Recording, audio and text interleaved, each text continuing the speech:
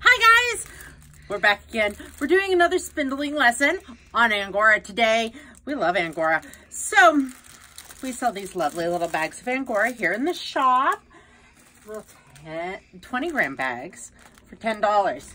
You know, I am not the biggest fan of Angora, but my favorite way to spin Angora is with a drop spindle. So you'll get your little bag of Angora and you'll pull out, see, look how long this is, it's absolutely gorgeous. You'll pull out a handful, okay?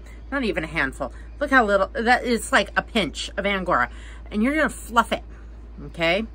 Because we spin Angora in the cloud. My gosh, this is lovely. This is English Angora and it's absolutely my favorite. That's why I picked it today. And we're gonna take our spindle. This is our basic level spindle. It is about 1.5 ounces, which is actually really heavy for a spindle. So, as you can see, I have roving on here that I've already started. So I'm going to spin it clockwise, like always, and I am just going to draft out my Angora.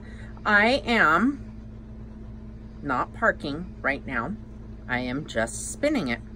If I am just learning, I am going to spin it, feel the twist build up in my fingers, stop it, park it, and then draft it out. Inch at a time, inchish, as it's really long on my arms, really close to the camera. Okay, I'm gonna wind it back on.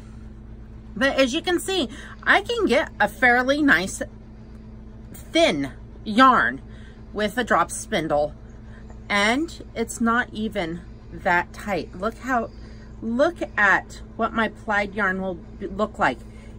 You don't have, if you have a nice long staple, you don't have to spin it tight. It can be nice and light. So there you go. You too can spin Angora with a drop spindle.